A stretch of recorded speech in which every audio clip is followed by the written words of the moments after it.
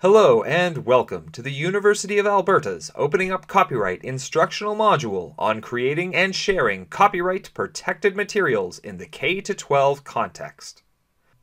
Today is a big day for Taylor. As a new drama teacher, they're excited for the beginning of the school play season. Taylor will be working with some of the other teachers at the school to make the students' production of the musical The Music Man the best it can be. But Taylor is also a bit apprehensive. They have been reviewing the copyright resources that the Copyright Consortium of CMEC, the Council of Ministers of Education Canada, provides for K-12 educators. What copyright rules might apply to the students' theatrical production, they wonder, and how does copyright apply to students' creative works more generally? After consulting CMEC's Copyright Matters and speaking with the school principal, Taylor discovers that the student production of The Music Man falls outside fair dealing guidelines and users' rights defined in the Copyright Act for copying and performing a copyright-protected script, even though the purpose of the production is educational and does not involve a motive of gain. Because the audience will include students' families, friends, and other members of the community, in addition to the school's students and staff, and because a small admission will be charged to cover the production expenses, the school needs to obtain permission from the holder of the play's production rights. Taylor will also need to make sure that they and their students respect the playwright's moral rights, which deal with the integrity of the work and the right of the creator to be associated with it. While the school's principal works with the school division to obtain the production rights for The Music Man, Taylor goes ahead with planning the production. Jessie, the music teacher, suggests that the school band could provide live music for the production.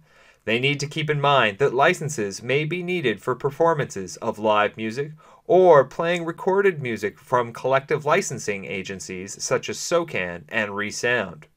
Jessie informs Taylor that determining when permission or a license is needed for music is tricky and dependent on several contextual factors.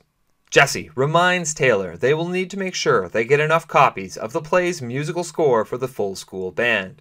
Although fair dealing guidelines allow teachers to provide a single copy of a short excerpt from a copyright-protected work to each student enrolled in a course or class or participating in a school production, a short excerpt includes only up to 10% of a copyright-protected work and certainly not an entire script.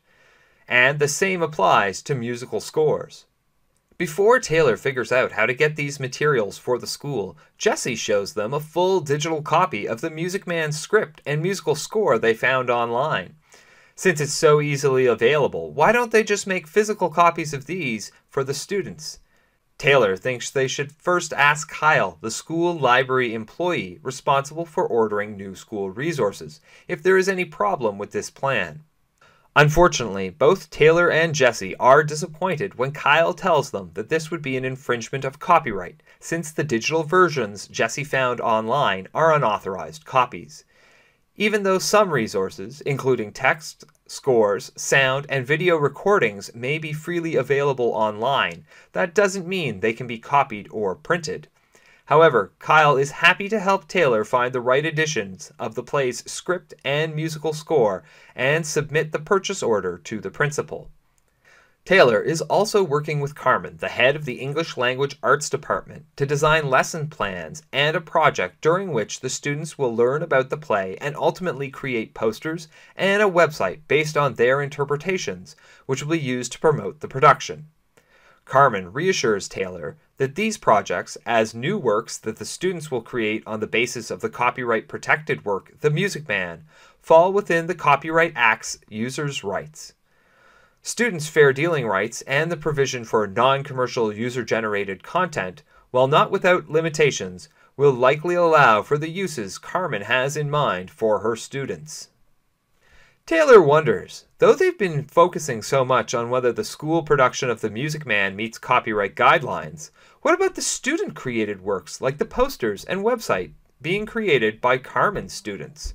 Are they protected by copyright? Taylor doesn't wonder for long, however, because Carmen knows that any original work created by a student, whatever the media or form, is protected. They just need to make sure that the students, or more accurately their parents or legal guardians, since the students are minors, authorize the further use of their works beyond the class assignment. But what about the performance itself? Some of the students' parents have asked if they can record the play on video for their family viewing, and students have expressed the desire to post videos of their performance online. Taylor isn't sure and checks with the principal to see if this is covered in the performance rights agreement.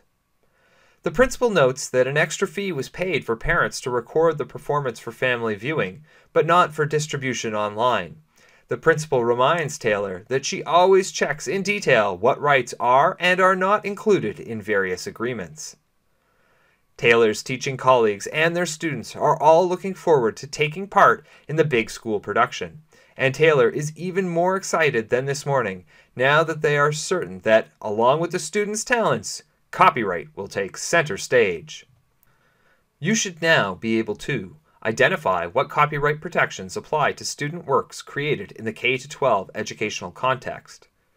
Recognize that various licenses, royalties, and creator permissions, in addition to Canadian copyright rules, may impact student theatrical and musical performances. And understand how students can create new works from copyright-protected works.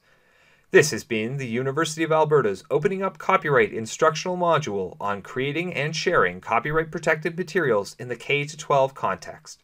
Thank you for your attention.